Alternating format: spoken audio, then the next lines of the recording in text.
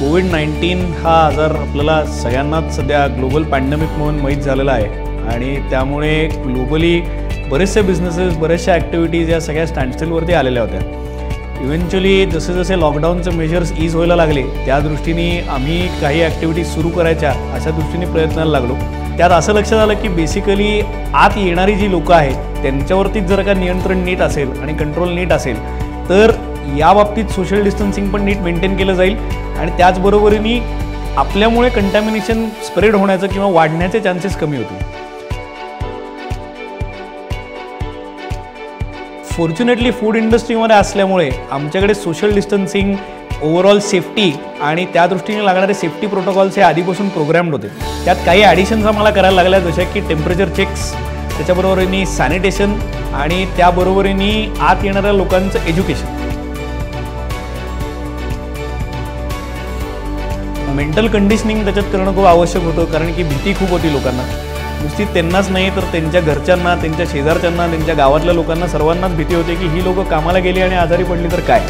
तर त्यामुळे ते पडणार नाहीत आजारी आणि ते न पडण्याच्या दृष्टीने जे काय आपल्याला यंत्रणा उभी करता येईल ही सगळी आपण उभी केली आहे। सर्वात मेन गोष्ट अशी होती की प्रोडक्शन जर का सुरू नाही केलं तर बाकीचे रिटेल ॲव्हेन्यूज चालू करून काही उपयोग नव्हता। तर त्यामुळे फॅक्टरी पहिली चालू करणं आवश्यक होतं आणि तिकडे हे सगळे सेफ्टी प्रोटोकॉल्स लावणं आवश्यक होतं।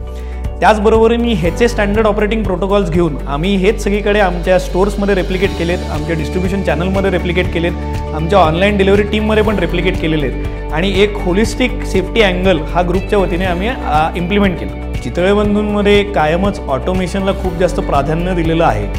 तर त्या दृष्टीने आमच्याकडे जे बनवत असतील त्यातले 80% प्रोडक्ट हे ऑटोमेटेड एन्व्हायरमेंटमध्येच मॅन्युफॅक्चर केले जातात। त्यामुळे बाकरवडी असो, आंबा बर्फी असो किंवा इतर कुठल्या बर्फ्या असो, कतल्यांचे वेगळे प्रकार असो, पिढे असो किंवा लाडू असो, या सगळ्या ज्या गोष्टी आहेत या विदाऊट हँड टच ऑटोमेटेड एन्व्हायरमेंटमध्येच बनवल्या जातात। ते असल्यामुळे सोशल डिस्टन्सिंग मेंटेन करणं हे आम्हाला कायम सोपं पडतं कारण की आम्ही प्रचंड लेबर इंटेन्सिव्ह न राहता मशीन्सवरती जास्त रिलाय करतो।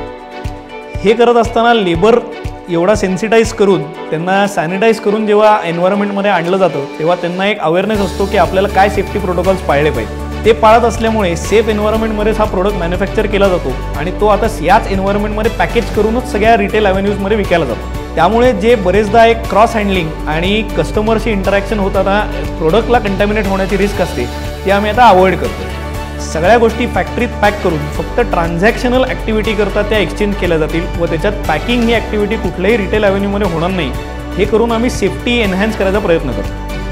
बाहेरकडे पोचण्याकरता आम्ही वेगवेगळ्या पद्धतीच्या मेथड्स वापरत आहोत। एक म्हणजे आता त्यांच्या मोबाईलमधनं किंवा लॅपटॉपवरनं ते आमच्या वेबसाईटवरनं डायरेक्टली प्रोडक्ट ऑर्डर करू शकतात आणि 48 तासात आम्ही ती डिलिव्हरी करतो। जसे जसे पिनकोडचे रिस्ट्रिक्शन पोलिसांच्या रिस्ट्रिक्शन्सप्रमाणे ईज होत आहेत तसे जास्तीत जास्त एरिया आम्ही त्याच्यातनं सर्व्ह करू शकू।